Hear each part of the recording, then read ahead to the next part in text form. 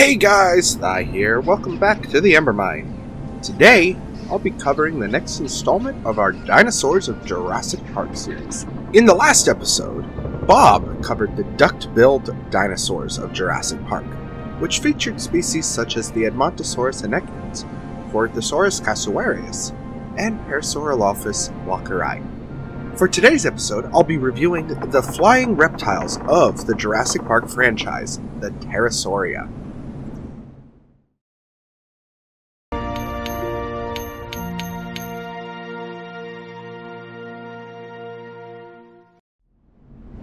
Pterosaurs, from Greek pteron and sauros, meaning winged lizard, are an extinct clade of flying reptiles in the order of Pterosauria. They existed during most of the Mesozoic, from the late Triassic to the end of the Cretaceous. Pterosaurs are the earliest vertebrates known to have evolved powered flight. Their wings are formed by a membrane of skin, muscle, and other tissues, stretching from the ankles to a dramatically lengthened fourth finger. There are two clades found in Pterosauria, the basal pterosaurs, or the Rhamphorhynchoidea, and later pterosaurs, or the pterodactyloids. The Rhamphorhynchoidea were smaller animals with fully toothed jaws and typically long tails. Their wide wing membranes probably included and connected the hind legs. On the ground, they would have had an awkward, sprawling posture. But the anatomy of their joints and strong claws would have made them effective climbers, and some may have even lived in trees. Basal pterosaurs were insectivores or predators of small vertebrates. Our one example of this clade is Dimorphodon macroninzix, which showed up in Jurassic World as one of the residents of the Pterosaur terrace located inside the aviary. The Dimorphodon was a genus of medium-sized pterosaur from Europe during the early Jurassic period. It was named by paleontologist Richard Owen in 1859. Dimorphodon means two-formed tooth. It's derived from the Greek di, meaning two, morpha, meaning shape, and odon, meaning tooth, referring to the fact that it had two distinct types of teeth in its jaws, which is comparatively rare among reptiles. The diet of Dimorphodon has been questioned among researchers, with early interpretations depicting it as an insectivore or a piscivore. In Jurassic World, it is portrayed as an insectivore. However, in Jurassic World Evolution, it was originally portrayed as a piscivore. The other clade, pterodactyloids, evolved many sizes and shapes and lifestyles. Pterodactyloids had narrower wings and free hind limbs, highly reduced tails, and long necks with large heads. On the ground, they walked well on all four limbs, with an upright posture, standing plantigrade on their feet, and folding the wing finger upward to walk on the three-fingered hand.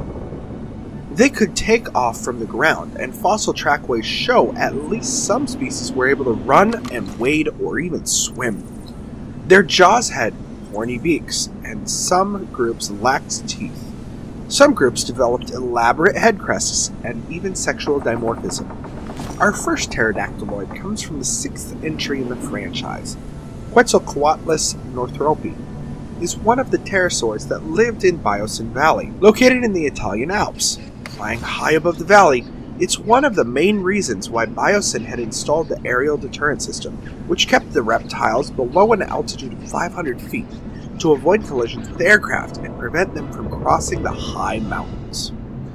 Quetzalcoatlus is a genus of archosaurid pterosaur known from the late Cretaceous of North America. Its name comes from the Aztec feathered serpent god Quetzalcoatl. The type species is Quetzalcoatlus northropi, named by Douglas Lawson in 1975. Imagine a giraffe that can fly. This thing is on a whole new level. Its 5.5 meter height, 15 meter wingspan, and estimated 250 kilograms. This reptile is no slouch. It is an awe-inspiring addition to the franchise that had been long awaited by many fans. The second pterodactyloid, the Pteranodon sternbergi, aka Geosternbergia, first appeared in the Lost World in the ending scene when the dinosaurs were all returned to Isla Sorna. It was meant to have an elaborate scene at the end of the movie at the worker village. This was scrapped in favor of the San Diego rampage. Pteranodon sternbergi is an extinct species from the late Cretaceous geological period of North America. Pteranodon sternbergi was among the largest pterosaurs with a wingspan of up to 6 meters. It has been argued that sternbergi should be classified in a separate genus, Geosternbergia, but this has not been followed by most other researchers. The next entry deserves no introductions. Pteranodon longipes is another fan favorite in the franchise. Despite Pteranodon meaning toothless wing, the first time it shows up in the franchise is in Jurassic Park 3 with teeth. This one is massive, with a wingspan of 9.8 meters, 2 feet for the females, and 14 meters, 45.9 feet for the males. This variation, outside of obvious sexual dimorphism, has a mostly straight crest. The females of this variation are generally tan or pink in color. The dorsal side is patterned black or gray.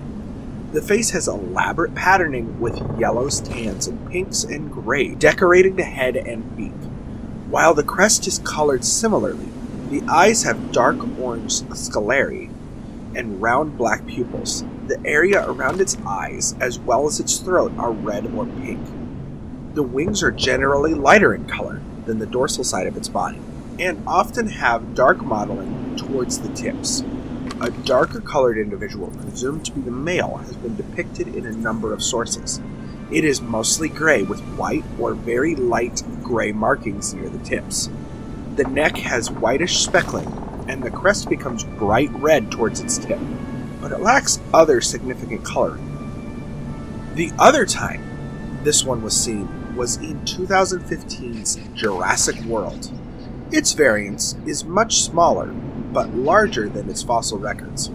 This time its wingspan is 6 meters, 19.8 feet, for the females and 10.1 meters, 33 feet for the males. This variation also appears to have sexual dimorphism in coloration and size, as well as the female having crests closer to the fossil counterparts. To note, we don't have a clear look at the male version of the Jurassic World Pteranodon. It appeared in the background of Jurassic World Dominion, as well as Dino Tracker videos. Both of the representations shown in our video are female.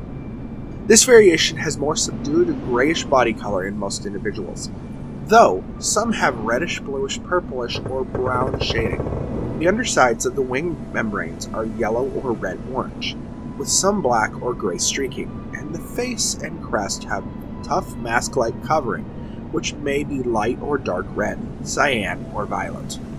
The red color appears to be most common. Some individuals have similar color down the spine, while others have white or pale yellow stripes on the wings. And this concludes this entry into our Dinosaurs of Jurassic Park series.